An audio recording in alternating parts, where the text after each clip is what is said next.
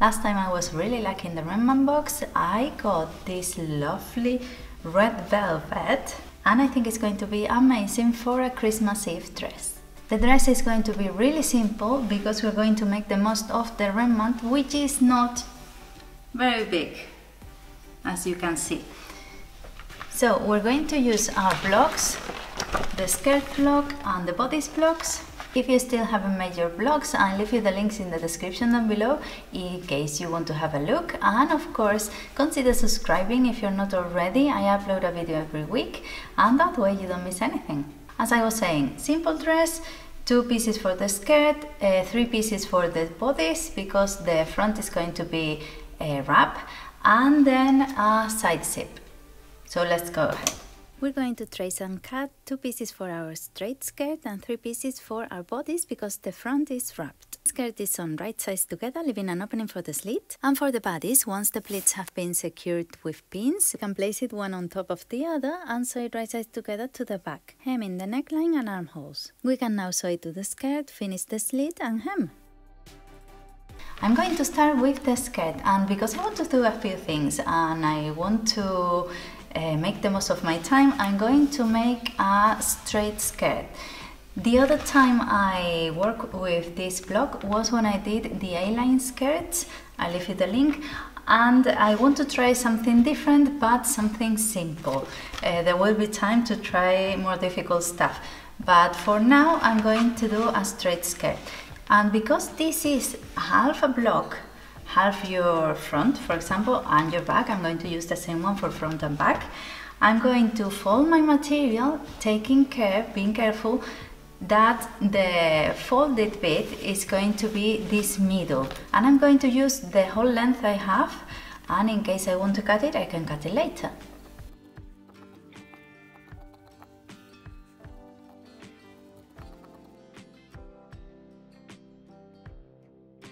Maybe this is crazy, but because velvet is so stretchy, I didn't leave much seam allowance.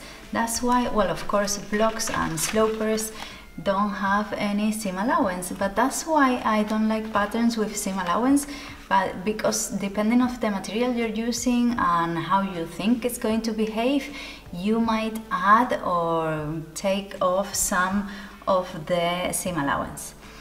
And now with this one, I'm going to cut the other one.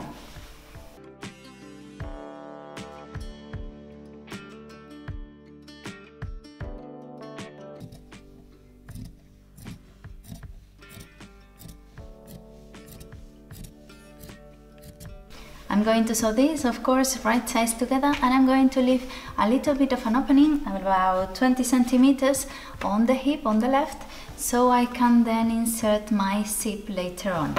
And of course, try with the needles you're going to use, because I thought that with this material I could use a stretch needle, and apparently my machine said no. Machine says no.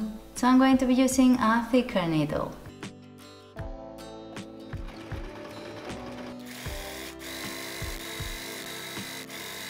This is the skirt done. It looks a bit more of a pencil skirt than a straight skirt, maybe because I didn't leave as much seam allowance, but it doesn't really matter. If I think it's a bit tight when walking, I can still open a slit on the side, so it'll be okay. One thing I didn't say before is that you have to be really careful when cutting your velvet, because the fur has a direction and you can't cut it the other side up, for example. When I work with remnants, I always try to make the most of them by cutting both directions, not on the grain and then cross grain, but I mean if I cut it on the grain like this, then maybe if the rest of the pattern doesn't fit, I cut it like this. It's still on the grain, but it's the other side down. So you can't do that with velvet because it will look weird. The fur will have a different shine to it and it will look terrible. So be aware of that. And this is the amount I have left to do the bodice. So let's see how we do that. And because I want to do pleats on the shoulder, so it looks a bit fancier for the holidays, I'm going to leave more fabric on the shoulder, but not to the side of the armhole, but to the side of the neck. So I'm going to leave another 5 centimeters that then I can pleat to make it a bit more special.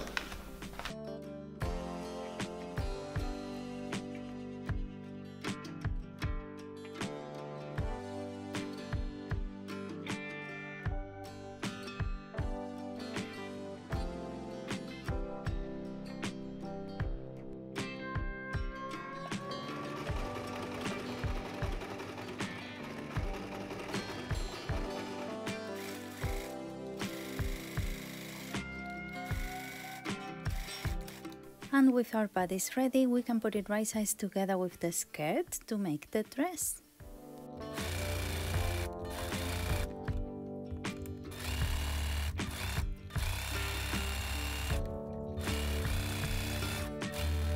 As you can see, I'm trying it on and I have a few buts. The first one is that because I have so little material, the bodice, because it has 3 pieces to cut, they are a bit way shorter than I expected. They are not on my waist, but underneath the bust.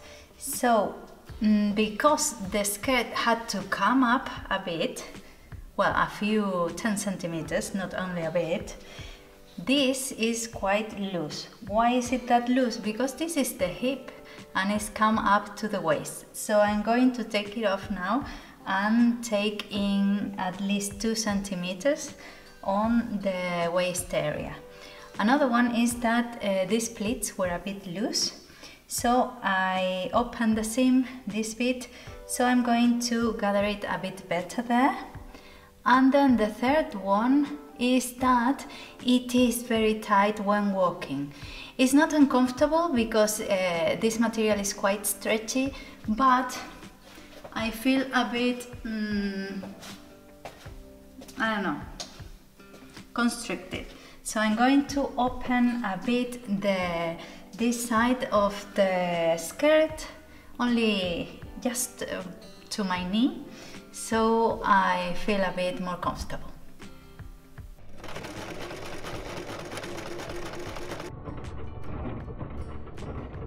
Once the front is done again, I took advantage and finished the back of the neck, just hemming it with a simple hem, and then the same with the armholes.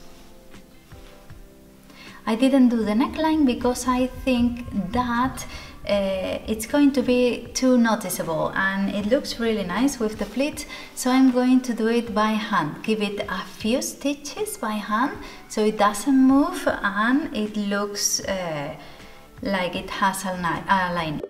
And now that I have opened the side so I can walk a bit better, I'm going to do the same as I did with the autumn dress I uploaded in the beginning of the month on the back, which is to just open the seam and stitch all around it.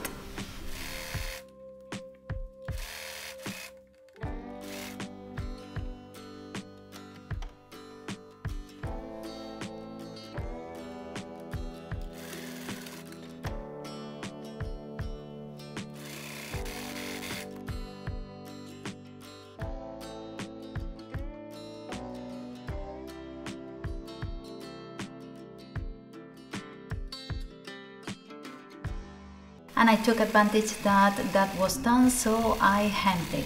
I hem it with a simple hem, again a bit wider, but a simple hem it's okay because it doesn't fray at all. This material is less bulky. And I was thinking that because it slips on and off so easily because it's stretchy, I might not go ahead with the zip. I might leave it as a bodycon, just a stretchy thing that goes on, and that's it. I'm going to try.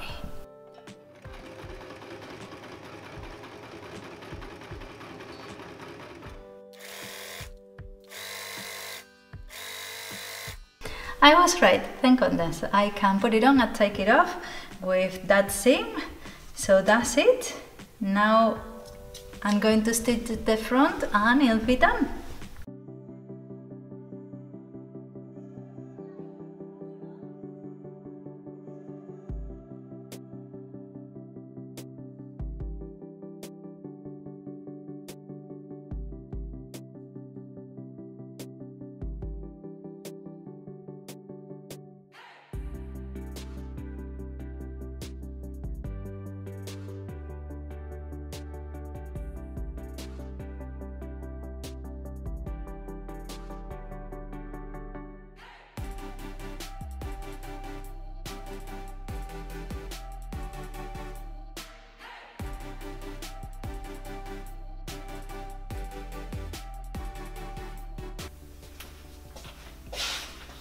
So this is the final result.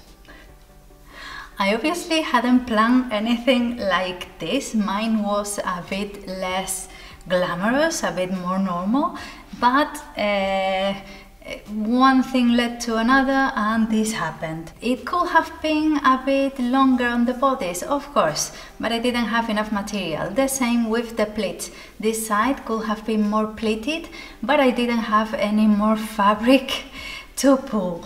So that's that. I'm quite happy with the pleats. I'm really happy with the skirt and the slit it has on one side.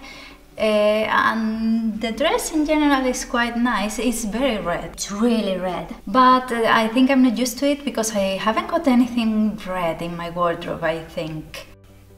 One thing maybe. But that's the good thing about remnants, that you get them really cheap and you get to try with new materials and maybe with different patterns.